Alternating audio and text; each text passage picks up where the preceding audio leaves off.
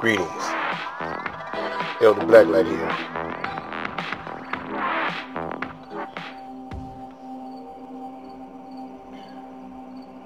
Today's video is going to be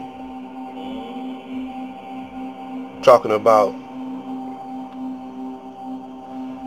the corporation of Black Power. The corporation of Black Power. You don't hear that word too much no more, Black Power. But what does cooperation mean?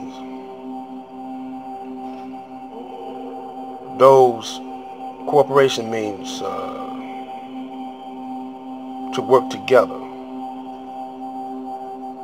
for one or two individuals to work together, or many individuals to do and work together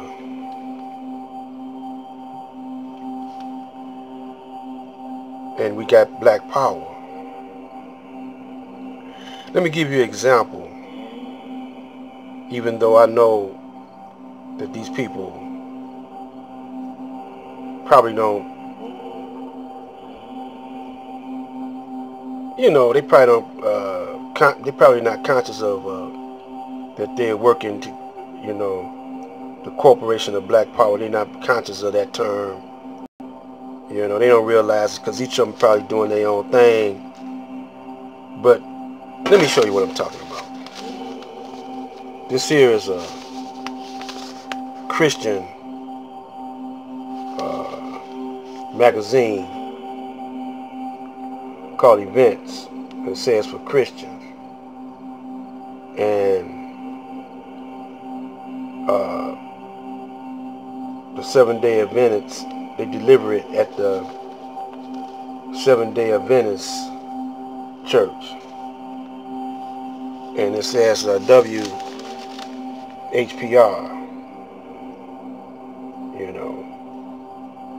and then it's got all the radio personalities that's involved or is on air at WHPR.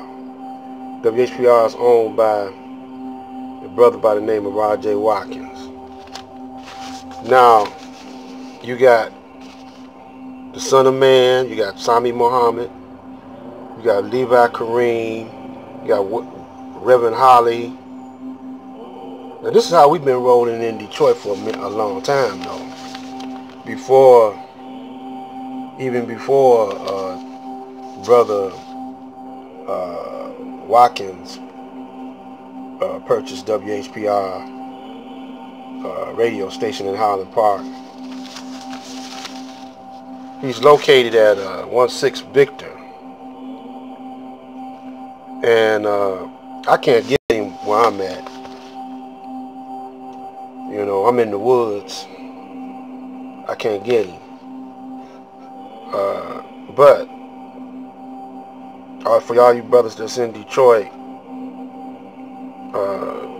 telephone number is 313-868-6612. What he's doing is, he's been doing this for a long time. He's been selling airtime for those who want to be on radio. But he's on the internet now also. So he got the internet covered, he got the television, because he's on television too. And he has radio down.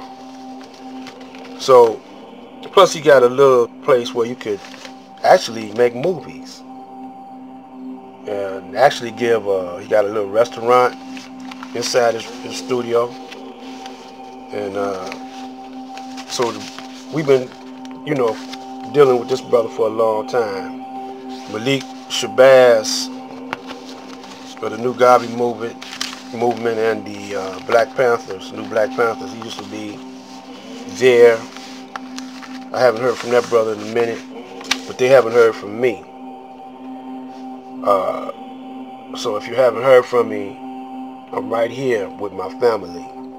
I made a song called that, Chilling with My Family. I'm on reintroduce it to the airwaves or the internet. But cooperation is a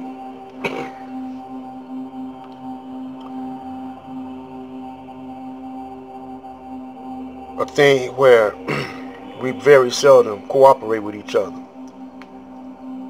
Now, we voluntarily cooperate with our oppressor more than we do with each other.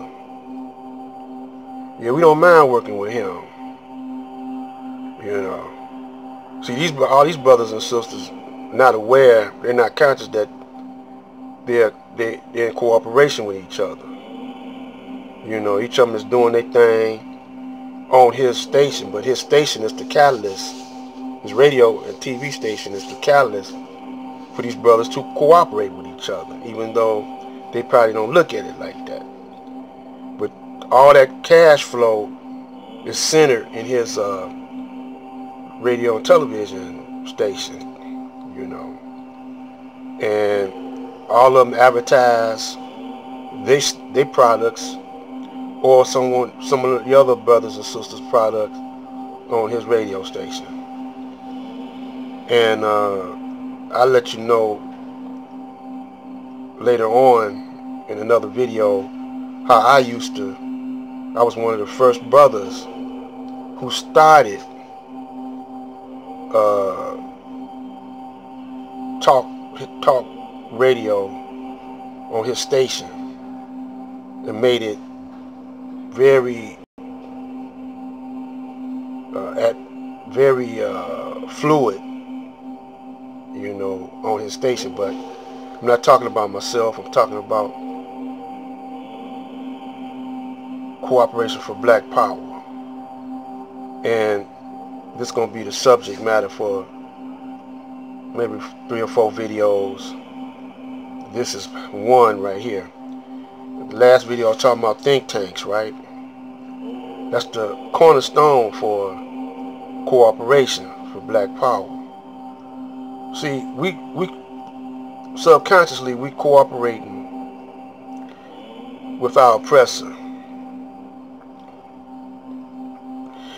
The Caucasian, the ones who control the system and had us in prisoners of war and slavery, we were enslaved by him.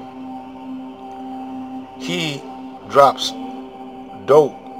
He creates a stressful environment. And to relieve that stress, we turn to corruption. All types of corruption.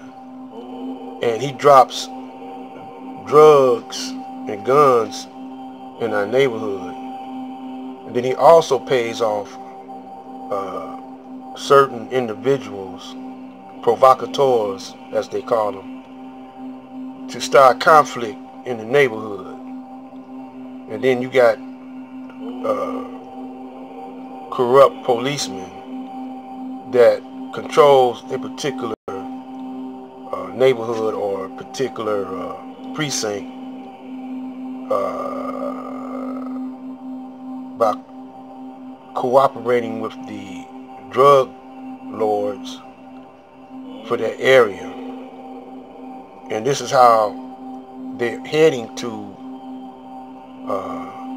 a gunless and cashless society. And see, you know, because they look 10, 20 years down the road, but we still dealing with yesterday. We don't have no think tanks to plan ahead and use different kind of strategies. We're too busy infighting with one another to get that top position, see. And so, because we're trying to get closer to the white man, you know, we don't realize it. It's a subliminal or subconscious type effort that we're putting into this, because this is why we have less black business ownership, and this is why we always be trapped into gentrification, because we don't know how to dominate and control our own neighborhoods, but the Caucasian does it. So on the next video, we're going to explore this subject of cooperation for Black Power, and we're going to use think tanks. So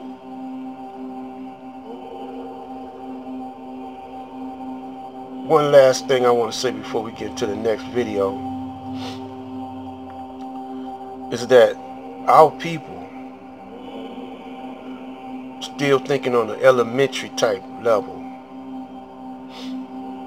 but we ain't gotta think like that. We ain't gotta be so cooperative with our enemy. We too cooperative with our enemy. We gotta really be conscious of being cooperative with him, because he can't work with it. Won't work without our cooperation. What he doing won't work without our cooperation. This is Black Light. We're gonna talk about it. Stay tuned. See you on the other side. Power, peace, and power.